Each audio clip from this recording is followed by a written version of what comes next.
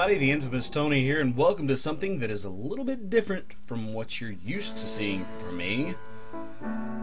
This isn't really a Let's Play, it's more of a showcase, but for those of you that don't know, I'm a fan of rugby, and my wife and I we fell in love with the sport within the past couple years, and we really just enjoy everything about it. Let me turn this down a hair. Okay, that should be a little bit better. Anyway, we fell in love with the sport, and it's absolutely phenomenal. We love everything about it. And I own a copy of Rugby Challenge. There we go. I own a copy of Rugby Challenge 2, and I really enjoy the game. So I wanted, immediately, when I heard that Rugby Challenge 3 was coming out, I wanted to check it out and see what it was. Now this is it's not really a full demo, as you guys can see. There's only,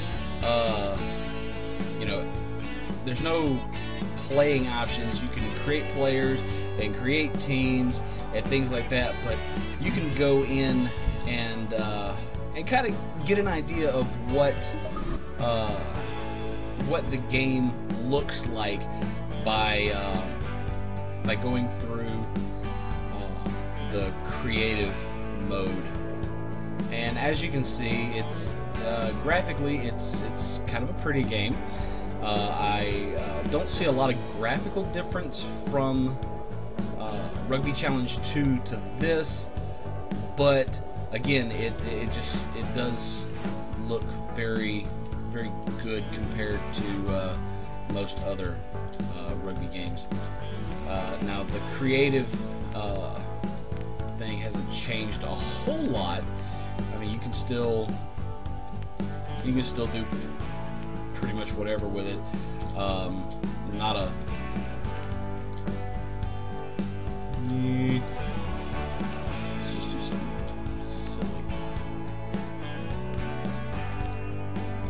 not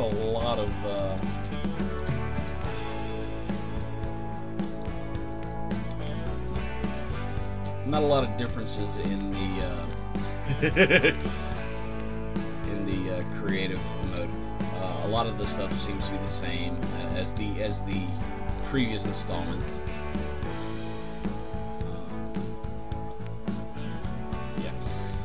What I did notice when I was looking at this is that you can now add tattoos, which was not, I don't think it was available in Rugby Challenge 2. So you can now add tattoos to your players, which is very cool. Kind of customize them a little bit more. All sorts of things you can do. So there's that. Now, as far as the teams go, now the big question that everybody has when games like this come out, is who's in the game. What licenses are actually in the game. I noticed when I was looking at this game that there's actually a few teams that are no longer in the game that were in Rugby Challenge 2. New Zealand and Australia obviously are in the game, the Wallabies. They've added England to the lineup, and the Springboks of South Africa are also in the game now. Now, sadly for fans of USA Rugby, the Eagles are not in the game. I know that's depressing as all get out. It is for me anyway. Scotland's not their licensed team is not in the game. There's South Africa right there. It looks great. There's the Springboks. So a few of the licensed teams that were in Rugby Challenge 2 are no longer in Rugby Challenge 3. Now, I did contact one of the developers with Wicked Witch Gaming and asked them a few of the obvious questions. You know, like, are you still in negotiations with other teams? Are you trying to get the licenses? And I haven't heard back yet. I hope that the answer to that question is yes. See, there's the USA non-licensed jersey or strip.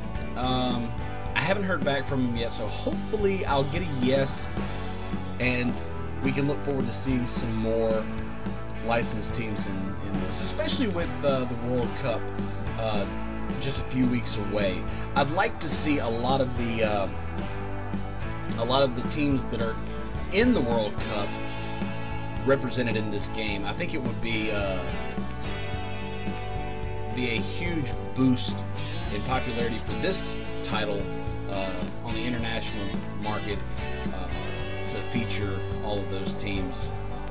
Granted, this is one of the best rugby games out there, so if you are a fan of rugby, the Rugby Challenge series you probably already know about, so I'm not telling you anything that you don't know. All these are custom stuff. There's a lot of the similar jerseys that are similar to some of the licensed stuff in there. So I'm just blazing right through these. But yeah, so far the game looks great. It looks very similar to Rugby Challenge 2. Some of the things that I'm hoping will happen in this new installment are improved AI for one. That would be a huge thing if they improved the AI and made it a little bit more.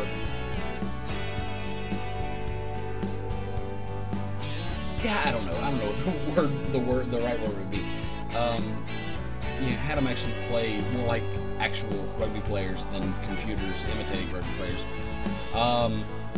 But you know, Rugby Challenge 2 wasn't terrible, so it doesn't require a lot of improvement in that fact. I mean, I love the game, and the ability to play online was probably one of my favorite things about Rugby Challenge 2.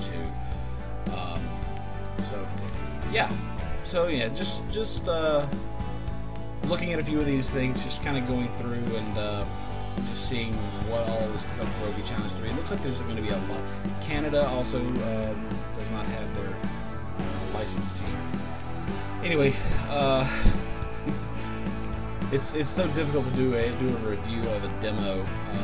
You know, I want to go through here and just go through like one by one and talk about all of the teams that are in the game and aren't in the game, and you know, which ones I want to see finally make it into the game, and so on and so forth. But that would be a huge long video. I'm just happy that this game is coming out. Now it is this demo is available on Steam. There is a link in the description below this video for you guys, so you can actually download it and play around with the creator, and you know, just have fun with that while waiting on the full version of Rugby Challenge 3 to come out. This game will be available for the PC as well as the PlayStation 4 and Xbox One, from what I understand. Now, Rugby Challenge 2 was available without regional restrictions, which is great if you live in the U.S., because we have trouble getting good titles. But anyway, so yeah, hopefully this one will have those same benefits, and you know, it'll be available in a region-free format. I hope. I don't want to speak for the developers, so but they did during their last game, so maybe they'll do that again. In the meantime, you know, there's always the PC version, which will be available on Steam, I assume. So it looks great. Everything about it looks phenomenal. I'm very happy with the way the game looks. They didn't take away a lot from Rugby Challenge 2. Oh yeah, and there's one other thing that they did add that I think is pretty cool. Sevens. They added sevens. So that's awesome. One of the things that Rugby Challenge 2 did not have was sevens. So awesome. It is available now. So yeah, that's pretty cool. So I'm really excited to see the final finished product of this game. I think it's going to be a lot of fun to play, and you know, I'm not going to do a big long let's play of it when it comes out. I might do one more review of this game if you guys want, just to kind of see how it differs from Rugby Challenge 2. See if they actually improved some of the things that they needed to improve upon. But yeah, so that's it for this. I don't want to ramble on any longer than I already have, since there's no actual gameplay. But yeah, let me know what you guys think. What if you guys are fans of the Rugby Challenge series and have been following this game for a while? Let me know what you guys are looking forward to seeing in the upcoming title in the comments below, or you know, if you're not a fan of the Rugby Challenge series, if you have not ever played the Rugby Challenge series, you know, check it out and let me know what you guys think. For the most part, you can find Rugby Challenge 2 online. Like I said, it is available region free, so I was able to import it from somewhere in Australia, and it works perfect on my PlayStation 3, so there you go. Anyway, that's all I've got for this. Guys, don't forget to click on subscribe and the annotation at the end of the video for more videos that I've done.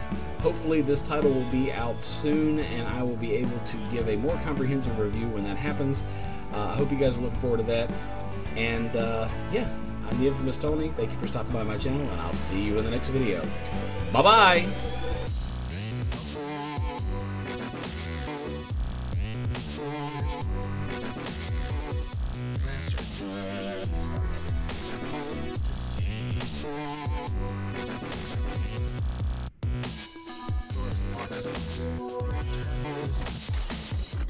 See?